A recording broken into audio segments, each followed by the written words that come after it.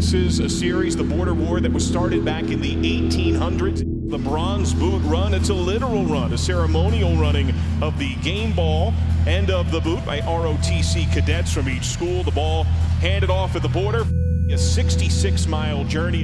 I wanted to come out and welcome you guys for the boot run and tell you how much we appreciate what you do.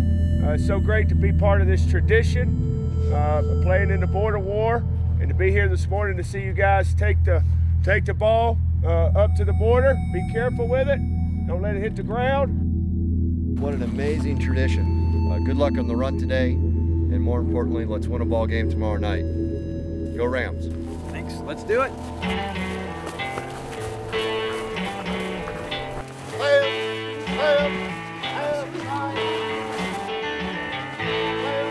Take me way down, down by the evergreen. Take me home. Just don't walk astray. Take me home. Take me far away.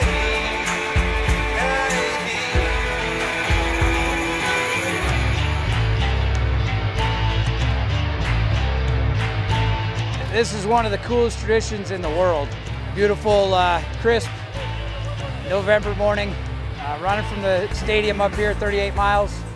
Fantastic weather, nice and cool.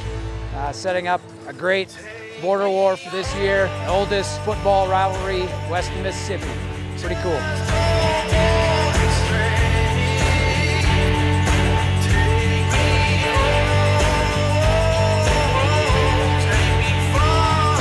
One of the great rivalries in sport, one of the awesome trophies that we have in this fantastic sport. But in 1968, the bronze boot was created. The brainchild of Major Victor Fernandez, an assistant professor of military science at Colorado State. The actual boot worn by another member of the school's military science faculty, Captain Dan Romero, worn in 2 operations in South Vietnam. It's one of those real boots. Laces and everything. You get up close, you'll see little cuts, marks. Yeah. That saw action.